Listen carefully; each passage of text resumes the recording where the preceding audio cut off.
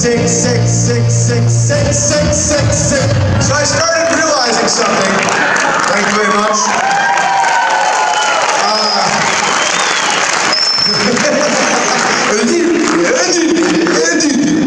And so I realized something, that the reason I never had a #1 hit song was not because of my words, it was because I didn't play the right chords. So tonight I want you guys to help me live a dream that I've never had. I wrote my own #1 song, and I'm going to do it to the Coldplay chords because apparently that's the right answer. So I'm going to say the title of a song that I know you don't know, but I want you to pretend like it's all real. Alright, so, yeah. This next, when I say the title of the song, like, lose your mind. This next song, I promised myself I would never play it again. But if we could go back in time just once, you may remember this one from back in the day. I know I do. No way. It's called OTPHJ.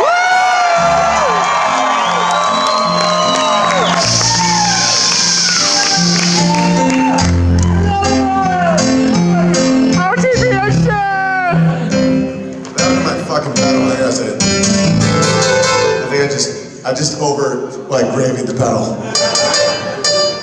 Alright, there we go, we'll do it again. This next song you may remember, it's called OTPHJ.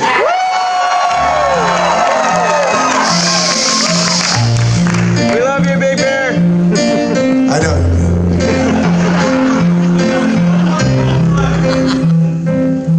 You're in a Walgreens, and your girl is looking sweet. So you take her to the back of the store, to the blood pressure seat. You take her hand, and you look into her eyes. Before you know it, her hand is moving up your thigh. She's giving you an over-the-pants hand job in a Walgreens, over-the-pants hand job in a Walgreens, over-the-pants hand job in a Walgreens, OTPHJ. Okay, now that you know the words, I want a full-blown sing-along. So this time I'm going to go over the pants hand job and you guys go in a Walgreens and you're fucking crying. I want like full-blown emotions. Alright. This next song you may remember from back in the day. It's called OTPHJ.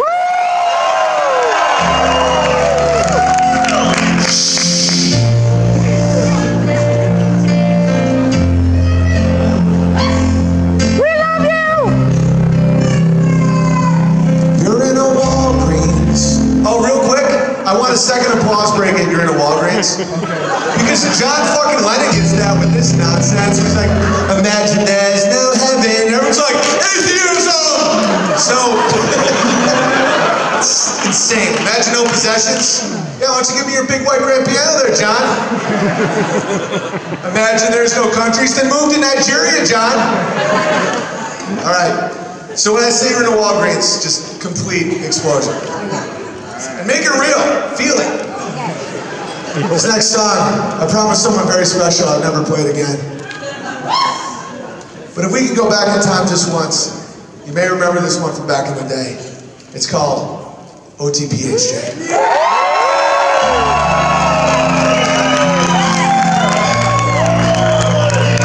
Fuck you, CBS.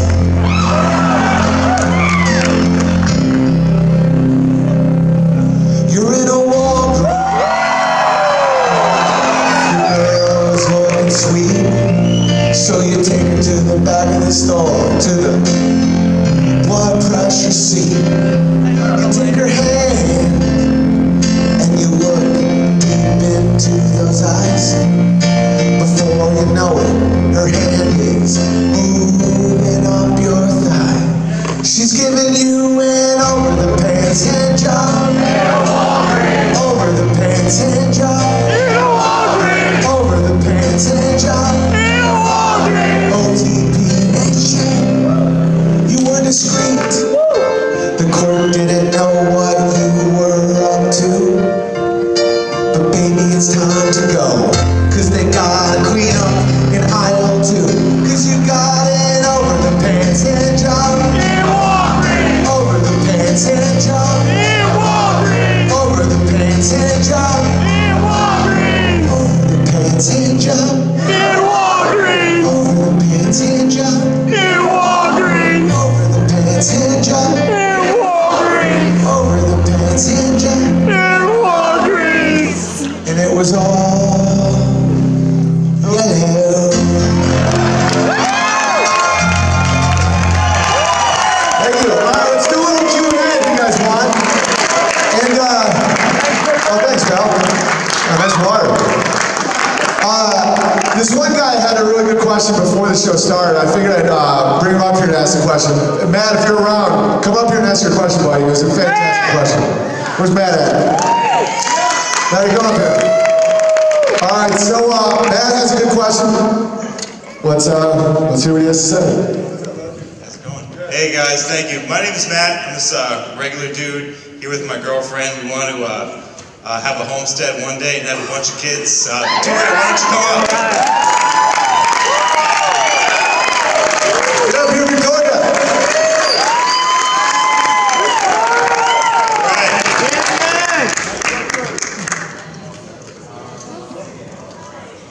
This is my girlfriend Victoria.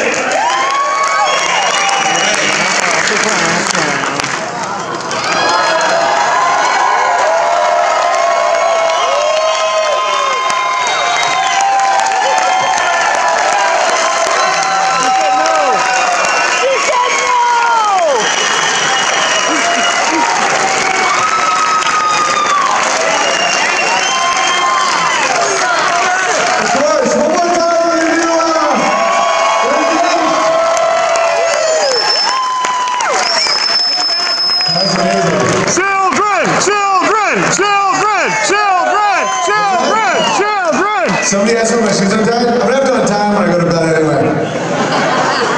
It's true. I think people tripping on their shoelace is more fear porn. It's like, I've never tripped on my shoelace. I never tie my shoes. All right, so does anybody have any questions for me before I get out of here? And again, one more time for the new couple. That's what life's all about. You know, family's everything.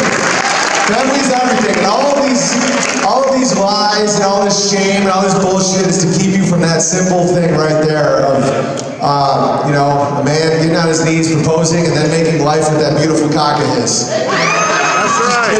I just wanted to say something creepy because I was feeling a little too emotional. All right, so anybody have any questions for me? Explain Savania. Okay, so you guys owe a lot of gratitude to this guy named Eric Dubay, and I'll tell you why. And I'll tell you why. It's not why you think, so relax. He was so abrasive and so annoying with all his people being like, you won't debate Savania? At the time his name was Eric Dubay, but I named him Savania. Like, you won't debate Savania because he will prove that the earth is flat, and I was like, fuck this guy. So I got all my guys together and I'm like, give me all the globe proofs you got. I'm about to turn this asshole into dust. And then the more they gave me globe proof, the more I was like, more though. No, really? No, I'm dead serious. So, really? as annoying as Savania is, because he's annoying, he's like, why won't you debate me? I'm here. I'm like, just in the male hierarchy, that's just not how we behave.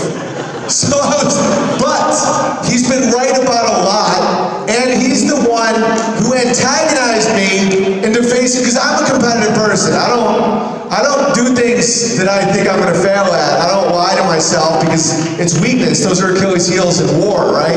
You know, it's like, no, my shield is great. It's like, it's made out of glass. You're stupid. No, get a better shield. You know? And so when I realized the globe argument was total nonsense, I had to face the reality that we're not on a spinning ball, and it's great. And people shouldn't be afraid of that. It makes more sense. And so, despite Savania's annoyance, it's like that's kind of what woke me up to it, because my competition, my desire to beat him, is the reason that I had to face the reality that you can't prove a spinning globe to the point where it becomes like, you almost take it personally, where you're like trying to track down your third grade teacher and like, why'd you lie to me, bitch? But they didn't know. They didn't know. You know, that's a big part of this process is forgiveness, where it's like, they didn't know it was flat. Does What's up, bro?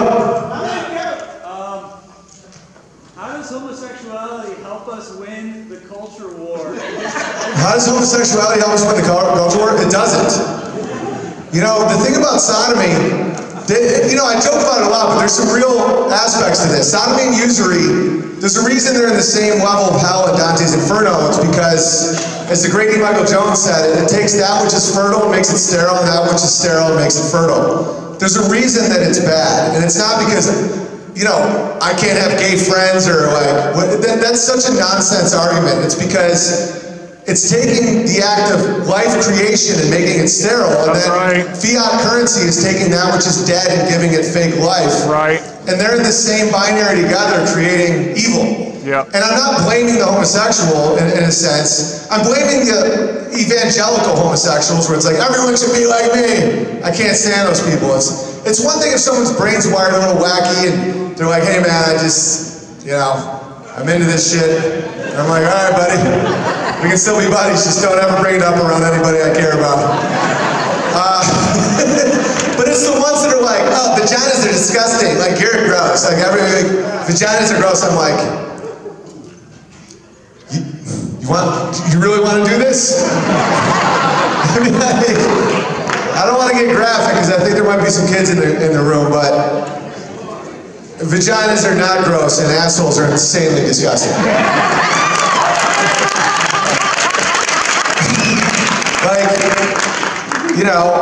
Fertile sex makes life, which is great, and sodomy makes fake AIDS and death. All right, any other questions? What's up? Hey, we love to flat Earth. I can get that. But I watched Gilligan's Island every year for like 5 years after school. You're telling me there's no quicksand? No, quicksand was a bitch. Why know it's a bitch for people is dinosaurs. That one hurt. That hurt way more than the globe for me. Like, to find out that dinosaurs were a Smithsonian live in the Royal Society from like the 1840s, it's all nonsense. Like, literally fucking nonsense. Yeah. That hurt. I was like, I'm 39 wearing my dinosaur PJs, like, what? No, but quicksand isn't real either. And by the way, being my size, quicksand is extra horrifying because at 6'8" it would take an absurd amount of time. So I'd be in quicksand like, oh no! And I'd be like 3 hours later, I'm like... Owen, you totally overcome censorship and everything. Props to you. How would you recommend it? How have I overcome censorship? It's not a fight between you and these converged nonsense companies, it's a fight between you and yourself. Because you can I've been kicked off everything, demonetized, all that. All it did, so I was briefly making a lot of fake, sterile money on YouTube. And they demonetized me, and at that point I'd seen the evil that is the Babylonian magic square of the fiat. And people just started mailing me silver and seeds and shit. And it was great. No, me and Dave Weiss were talking about this. We call it crumbling upwards. Where it's like every time you think that they've shooken you and taken some from you, you realize that they just backed you into a better pasture. It's like censorship is all a battle between you and yourself. The time when censorship happens is when you hesitate out of fear. That's it. And it's like, I have a song called That Nigger Stole My Bike, and I don't call black people that. I did once when I was 9 and someone stole my bike. He was black. But I did that song because I wanted to do a joke with a word in it that was so taboo. Okay, the N-word is absurd. If you ever say the N-word, you've cucked yourself. Because I will argue right now that necrophilia is infinitely more offensive than nigger. That's sex with dead bodies. So if someone's like, oh, that nigger stole my bike, it's like, hey man, my neighbor's cousin's mailman is black. And I'm like, dude, I know a guy that died and someone fucked him. It's pretty profound. It'll take a little while to think about that, but it's nonsense. And it's also this bizarre notion that you can take a black person's autonomy by uttering a word like fucking like a wizard. It's bizarrely inverse. Like the concept of saying N-word is more this concept of racist than not saying N-word. It's the exact opposite. It's treating black people like children, like they can't handle a word. It's fucking insane. And so I wouldn't just rant about it and do jokes like Louis C.K. would do a joke about the word. I wanted to do a joke with the word in it where I didn't make it about whether or not I'm allowed to say it or not. And I just took the arrows for it. And I'm glad I did. And that was an element of censorship fighting where it's like, I won't censor myself based on nonsense. Because once you do, you lose your word, your logos. And never give that up. Let them kill your YouTube channels. Let them kick you out of clubs. I used to have, because my fancy pants and lollipops, everyone has a satanic Achilles, right? Mine was never money. It was, I liked the status I had at the Hollywood Improv. They painted me in the mural. I was hanging on the wall like a conquering gladiator. And I could walk in there any night of the week, and famous people would be like, hey man, I can't wait to see your new jokes and stuff. They took down my picture. They persona non grata me because of my stance against trans child abuse, the child abuse, which is trans children. And they called me all these names, all that stuff, and that did hurt. But once I realized that that's all a nonsense loop, it never ends, then you're free. They're literally kicking you out of hell. And when people, it's one thing if you're at the dinner table and you're like, admit it's flat, Grandma! Like they have a right to think you're annoying.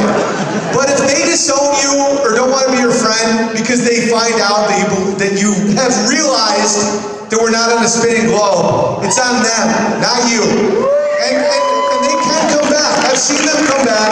I've seen them apologize. So don't, there's a lot of forgiveness involved in this. Like getting angry at people for believing what you believed 5 years ago is an Achilles heel of this community that I've experienced, you've experienced. It's like, fuck you, globetard. It's like, are you talking to a mirror from 5 years ago? Like are you in Dante's Inferno? And so that's my advice, because a lot of people come up to me and like I inadvertently woke a lot of people up to the globe lie because of how I did it. Wasn't like, you're so stupid if you don't see it. I was showing my vulnerability. I was showing like, I don't want to be a flat earther. I don't want to do this. I want to win. I want to stay on the side of the normal people. And then eventually I had to face reality, and that's it. Nice. What up? You in the back.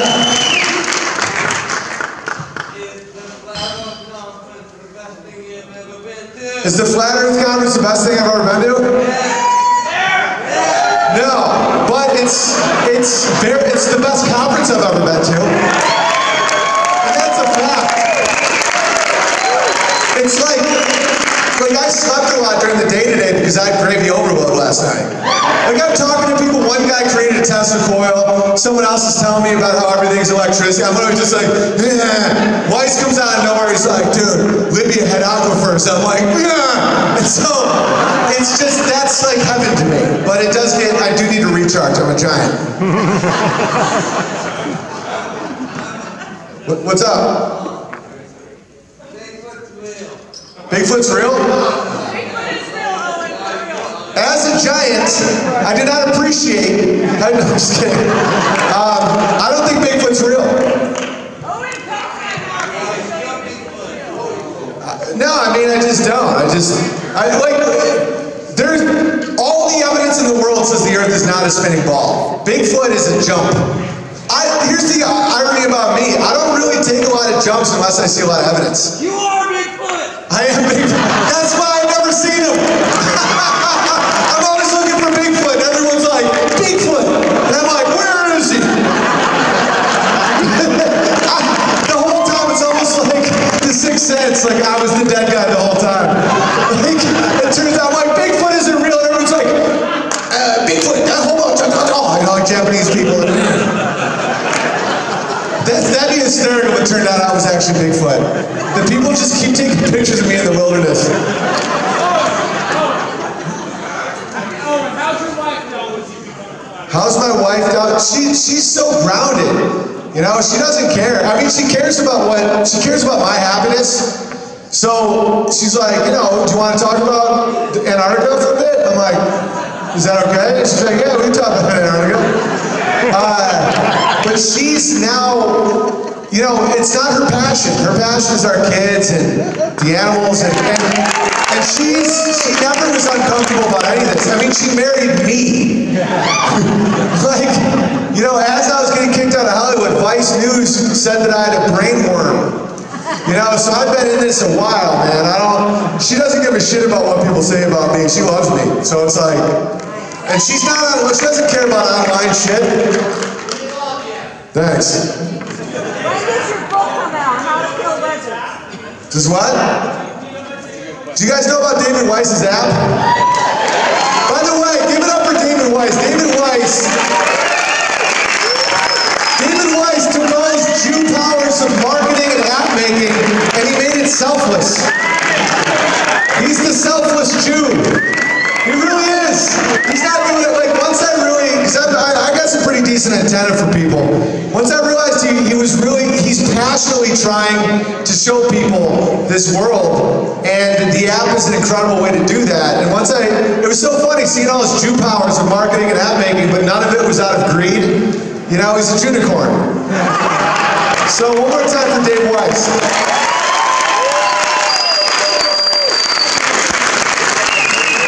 Any other questions? Where do I live? That's being a little aggressive, gay guy. No, I live in Washington State. Yeah, it's a beautiful state outside of Seattle. You know, like we're far outside of Seattle, but it's a great place. A lot of rain, a lot of green. You know, according to some gravy I heard last night, it's like a really good place for electromagnetism.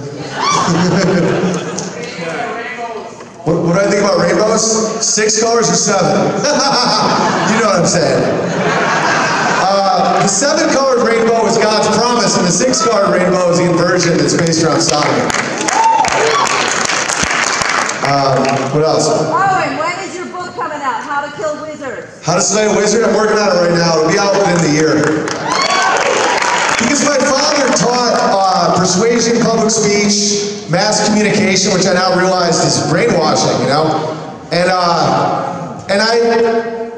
My dad's a complicated figure, and I know, you know, my whole childhood, he'd teach me all this stuff. Like, I'd take college level tests when I was like 8, 9 years old, and I saw you know, he's a wizard teacher, I saw what it did to him, and I still have a love for him, but has a lot of problems. And I want to honor my father, because that's one part about the Bible that I used to have problems with, was honor your parents, you know, and it's easy to honor my mother, but my father's a bit harder. But I think the way I can honor him is to teach other people how to see through the Tavistokian brainwashing that is being taught at college campuses. Honor him by being the best man he can be.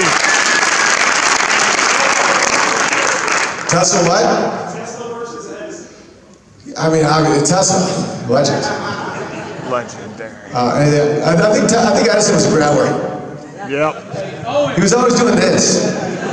What's that? Since realizing the Earth is flat, what's the most mind-blowing thing that you've also realized?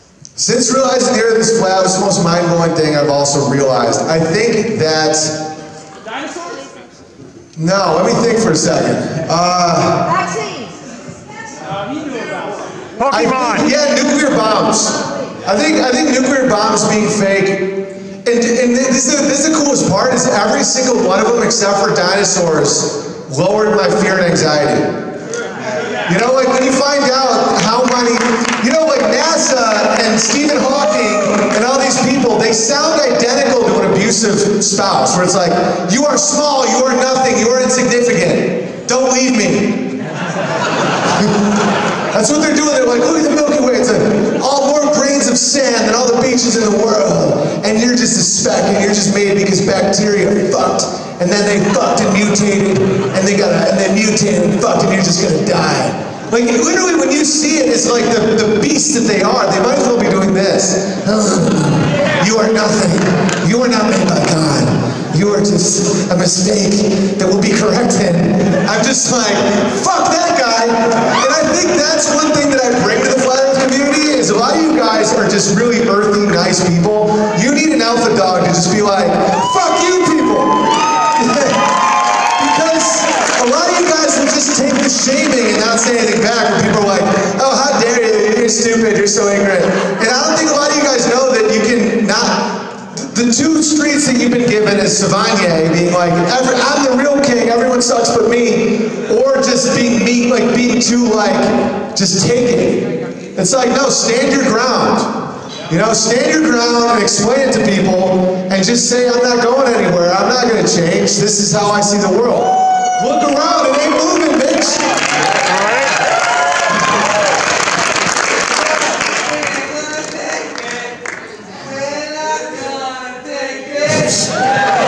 Relax.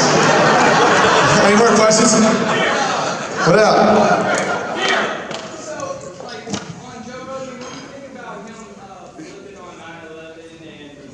Joe Rogan flipping on 9/11 moon landing. It's a classic case of fancy pants and lollies. Where I think Joe Rogan was on a good, not a good path, but he was on a path of I'm gonna say whatever I want, and I'm gonna say shit that's intriguing, and that's why I used to listen to him. And then he got to a point where I think he was signing deals. He was getting the millions from Netflix, millions from this, and people don't realize how much you have to give up for those development deals. You know, when I was on a very highly watched sitcom, I made more money in 1 week than a lot of teachers will make in a year. And so, I didn't have a problem giving that up because for whatever reason, I don't know. Money never really did it for me because some of my happiest memories were, well, we were very poor. So I have my flaws, I have my weaknesses, I have my sins, but that one never was one of them. I think a guy like Joe Rogan has his appetites and he's been fed for so long that someone said to him, I don't think he was threatened, I don't think it was like CIA threatening him with a dossier. I think it was just like, if you want your lollies and your fancies, if you want your sodomy behind the dumpsters, you're gonna have to keep saying what you say, watch yourself. Because I've had handlers. I didn't know they were handlers, I thought they were just called agents. You know, where they basically say oh, we got a call, you might want to pump the brakes on. One time I had a development deal with Disney, and I pointed out that what was it? What was that? Ebola virus looked exactly like the Disney ears, like the Mickey ears. And I posted that on Facebook back in the day. And Disney had just paid me $75,000 to be exclusive with me, you know. And I was like, dude, Ebola is just like the devil mouse. And my agent was like, you gotta take it down. I'm like, fuck no. I'm like, they'll think, this is how naive I was. I was like, they'll think it's hilarious. Those guys are great. Because I'd go to these meetings and everybody's high-fiving me and being like, we saw you do stand-up and you're so good. Oh, and I'm like, yeah, these dudes are crush. And then I was like, no, they'll love it. And then when you don't take it down, they're like, yeah, they don't want to renew. And I'm like, did they get Ebola? That's a true story. Look at the Ebola thing. It's a fucking Mickey Mouse ears. Because this is a catch-22 with a guy like me, is what makes me so funny and what makes me marketable is the very thing that makes it not controllable.